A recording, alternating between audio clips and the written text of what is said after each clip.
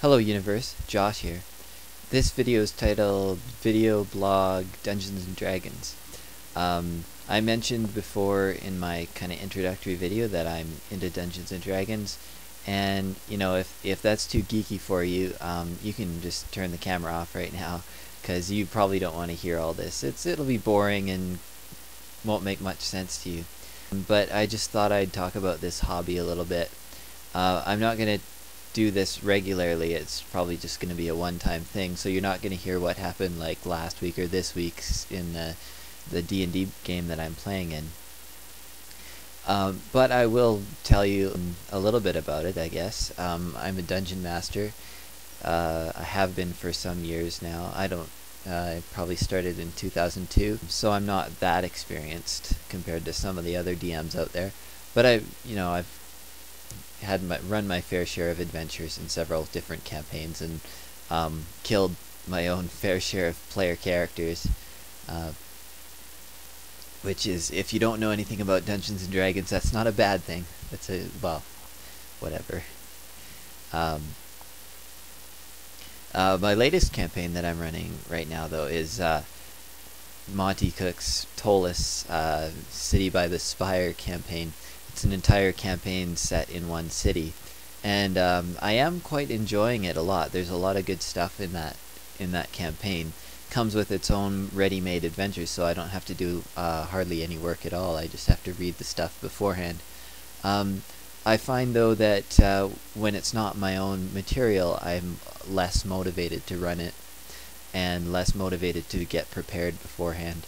I've always found that motivation has been my biggest stumbling block as a dungeon master, because there's always something else I'd rather be doing than writing the next adventure or creating the next encounter. I mean, I get lots of good ideas, but then I can't implement them. Maybe I'll show you. Pause. This is the Ptolus tome. As you can see, it's very thick. It's something like 670 pages. I have listings in the front here of all the player characters so far. As you can see, there's been a few. I encourage them to write a little something. They do a little doodle or signature or whatever they happen to want to do in that. So that's a big hefty book there. You notice it's got these ribbons hanging out of it. Well, check it out for yourself. I'll put Monte Cook's address in the description, his website, and from there you can read all about Ptolus, and there's a whole community and stuff. Oh yeah, I wanted to show you some of my dice, because this is a geeky video after all, so if you're still watching, just put up with it. This has got to be one of the biggest D20s on the market. Compare that to something.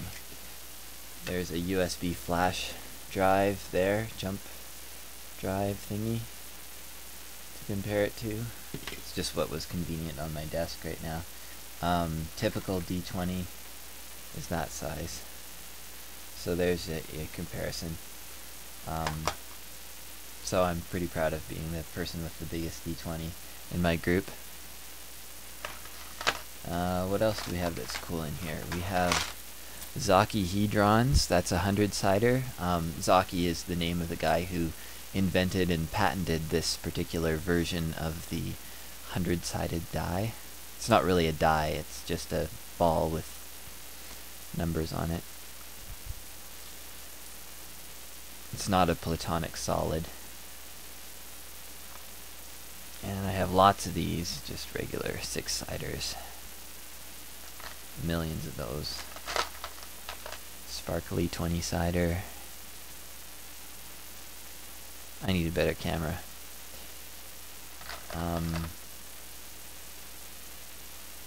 1 pound coin, which I put numbers on, just in case I need to generate 1 or 2s. After I got that, I also discovered that you can get binary dice with 0s and 1s on them. So I was pretty happy about that. Here's a cool die. This is a D6 from Advancing Hordes Dice and Miniatures. I'm not sure how visible it is on there, but that's a griffin carved into it by an artisan in Victoria, British Columbia, which is where I grew up. And these are really cool. Go to, well, I guess you can Google it. Go to Advancing Hordes Dice and Miniatures, advancinghordes.com, and buy dice like these from them, because they're awesome. They're very cool, and it's, yeah, I don't do it justice here, but you can see, like, they have a great website. You can see little pictures of every die they sell, and every little set that they have available there. What else? I have some bigger D6s. What did I want to show you?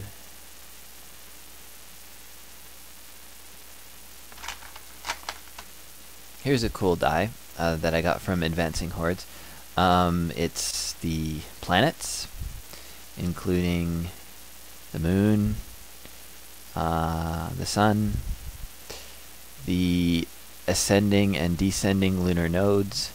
So the idea with these is, here's the zodiac die: Libra, Sagittarius, Leo, and such. So you roll these together, and you can find out which, you get a result of which planet, and then which sign of the zodiac it's in, and from that you can make predictions. It's not real, of course. It doesn't really work, but it's fun for the game purposes. This one has Pluto on it, which I don't really like the fact, but I guess you can't avoid it because Pluto's it used to be a planet, but it's not anymore. So basically, what I do with Pluto is I assume that the PL now stands for dwarf planet in my mind now, or this like sign stands for dwarf planet, and then I roll further between the 3 current dwarf planets in the solar system: Pluto, Ceres, and Eris.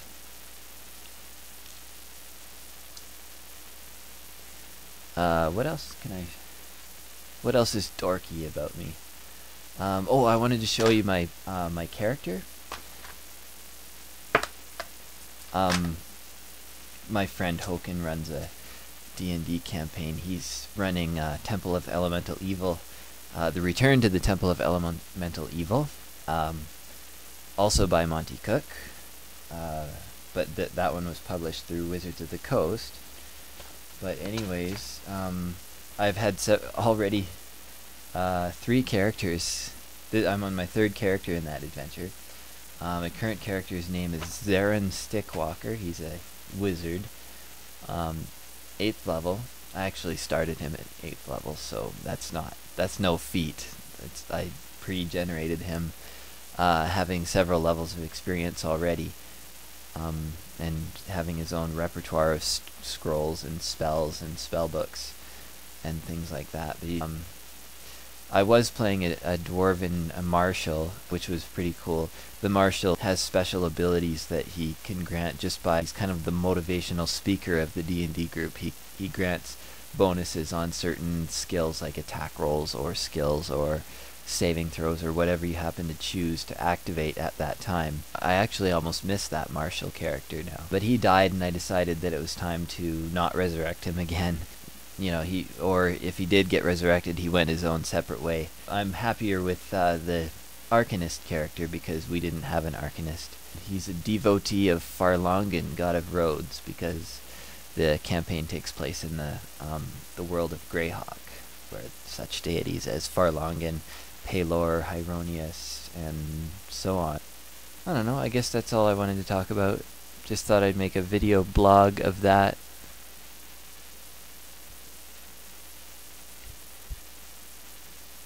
The end. Bye.